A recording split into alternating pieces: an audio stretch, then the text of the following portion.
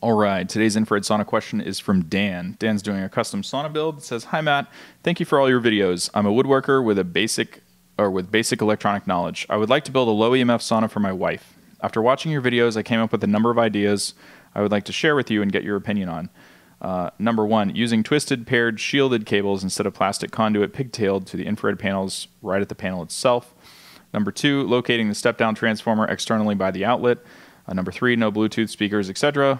Number four, putting the seating maybe 6 inches away from any of the panels, walls.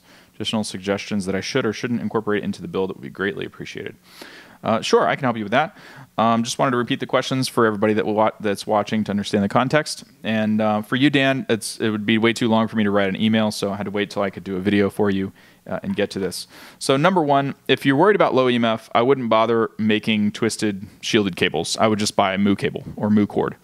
You can get it from a couple different places. Maybe I'll source one and put a link in the YouTube description on where you can buy it.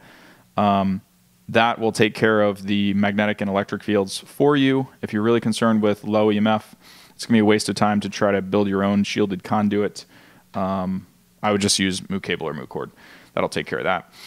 Locating the step-down transformer externally by the outlet. Yeah, you could do that. As long as, there are some tricks that you can do to the step-down transformer to eliminate some of the contaminant electric fields and things that can occur by those. However, if something, I have no idea what you're going to use. If you're going to buy a kit to build this thing, you didn't say if it's what type of infrared heaters you're using or anything like that.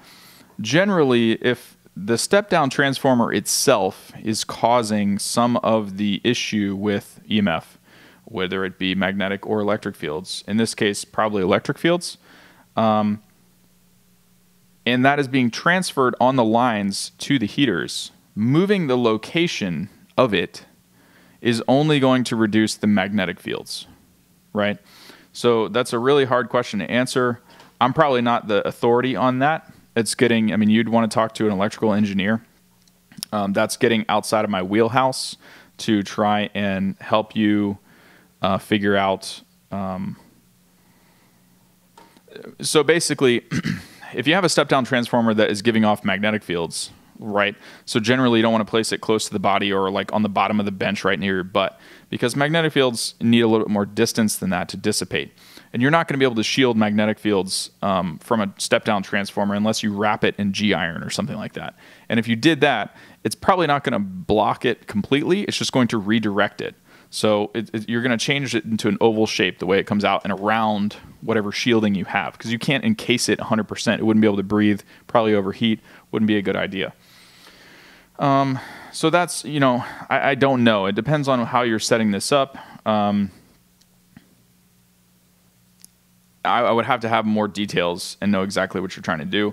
No Bluetooth speakers, etc. Well, you can put speakers in the ceiling to make it nice for her. Just don't stick wireless stuff in there. Don't connect it to the internet. Don't put, any of that stuff in there. You can have wired speakers with a little MP3 cord and play off an MP3 player. You can play off a phone. Outside the sauna, of course. Just have the cord come up, and over to the other side of the room or something like that. You'd be fine. Putting seating maybe 6 inches away. Now, this is a great idea.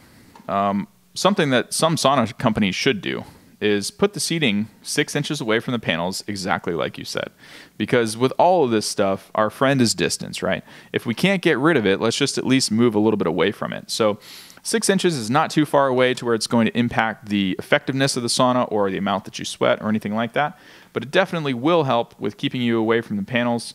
Saying this, I'm assuming you're going to use some type of a carbon panel kit. I'd have to know exactly what it is, Dan, to be able to say. If you're doing something like the heat lamp bulbs or something like that, you really don't have to worry about most of this stuff because the EMF is all on one side.